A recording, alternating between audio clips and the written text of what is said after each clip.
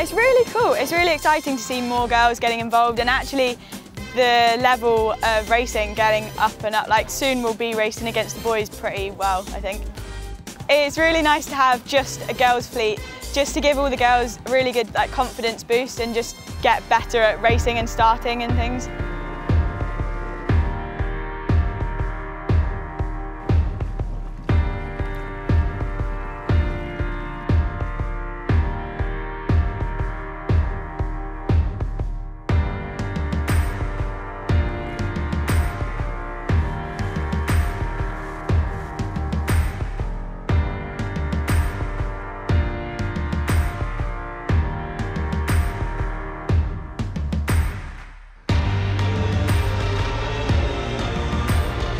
Really good day. I have this condition. We were powered on the 15 and the water was quite flat.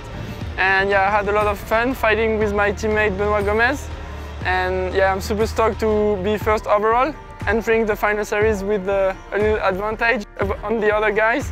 But yeah, I know that I was following the other fleet and they were pushing really hard. Tony went really fast, Axel was crazy fast downwind also, and Florian also was pushing really hard, so it's going to be really interesting to see the final series.